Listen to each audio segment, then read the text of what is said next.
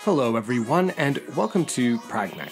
Today I want to discuss with you a rugged style tablet, something a little tougher than we're used to, and that is the Samsung Galaxy Tab Active3. The third generation device is designed for frontline workers. It's meant to be operational in some of the toughest environments, following some of the toughest use that you could imagine on an electronic device. The Tab Active3 delivers military-grade ruggedness all in a small, portable 8-inch device. For the most part, Samsung has geared this towards enterprise. It's not really a consumer tablet. When they say frontline workers, they really do mean it. They mean anybody on the go, places where this might be dropped, in the field. This is meant to be used. However, that doesn't mean that consumers can't buy it as well and get in on the ruggedness. There is something just so satisfying about seeing a piece of tech designed in an era where things seem to break and not be as tough as we need them to be for day-to-day usage. Devices have gotten more expensive, and at the same time it seems like they're more fragile and withstand a whole lot less than we need them to. And I have a feeling that more than a few viewers are interested in a rugged, tougher tablet. And let's get into what that means. Some of the features that Samsung wants to highlight is that it does have a replaceable battery, meaning that if you are using this for extended periods of time, you can hot swap a battery, which is very rare for an electronic device these days. Replaceable batteries are almost non-existent in phones, and more tablets as well have built-in batteries soldered in, which makes the Galaxy Tab Active a strong player if for whatever reason you need power on the go. The screen also has some technology which Samsung says enhances touch, and that helps when using it with gloves. Working in the field and in the front line oftentimes means wearing gloves, and Samsung has kept that in mind. They do mention that this is intended for the thinner gloves, not maybe some super heavy-duty gloves. Going along with the ruggedness, there is an IP68 rating, and that gives it water resistance up to 5 feet for 30 minutes. And increasing its ruggedness, it's also been tested in 23 different environmental conditions, which include dust, shock absorption, low pressure, and it's also been in the ringer in about most conditions you would expect to use a tablet like this. With the Samsung case on, they tout a total 1.5 meter drop resistance, and the device also works with a ruggerized IP68 certified S Pen, which can be snapped into the top of the case and stored in a compartment. Getting into the nitty-gritty specs, it has an 8-inch display, a 1920 by 1200 1610 display. That is a really nice resolution for such a small screen, which is going to give you that ability to see high resolution, see that almost paper quality resolution if you're reading or making notes on it using the S Pen. It is powered by Samsung's own octa-core processor, and it comes with 4 GB of RAM. Storage configurations begin at 64 GB, and there is a 128 GB SSD option as well. There is 2 cameras on the device, the front-facing camera being 5 megapixels, and the rear camera coming in at 13 megapixels, capable of recording 4K at 30 frames per second. And for ports, there is USB-C and a micro SD card reader, supporting cards up to 1 terabyte. The removable battery is a total of 5,050 megawatt hours. For increased security, the tablet does have a fingerprint sensor to unlock. Pricing is a little steep for the device, and that comes with the territory. This is not meant for everyday use. This is meant for ruggedness and durability. It's going to cost $489.99 for the Wi-Fi model and $589 for the LTE model. I think the use case for non-enterprise would be hikers, anyone who's in the outdoors a lot, anyone into active sports who might want to have their technology with them but might risk smashing something that isn't as durable as what Samsung has provided. Because the pricing is so steep, there really is no value if you're just going to be putting this on your coffee table, on your bedstand, or on your desk, and it's not really going to leave the house. Perhaps if you have some bad luck and you've smashed a lot of things in the past, this could be a good investment for you. To address the real-world value of this 8-inch device is pretty difficult. It's very specialized, it's very subjective. Samsung, though, in this case, has definitely prioritized function and durability over perhaps design and price. Some of the design elements on the Galaxy Tab Active3 do make it look a little dated. It definitely is not the most streamlined design that we've seen of recent years, but that's because in this case, it is function over form, and that's what makes this device so unique. It is impressive to see that Samsung can beef up its devices to withstand the daily wear and tear of being deployed on the front lines, while still delivering good specs, a beautiful display, and a form factor we're used to. And perhaps what Samsung learns from producing these more rugged style devices, they're going to be able to integrate into their future flagship phones and flagship tablets. And we could see those devices gain some durability while maintaining that sleek design that we're used to seeing. And that would be great to see some of their learnings from enterprise transfer over to their more consumer-oriented products. Let me know your thoughts. Let me know what you think about this tablet. Let me know if you think you're a person that could actually benefit from having something so rugged. Thank you, everyone. Thank you for listening to my thoughts. If you haven't already, take a chance, hit that subscribe button, and hop along for maybe a few more videos. I hope to have a lot of great content coming to everybody really soon. And thanks again from Pragmach.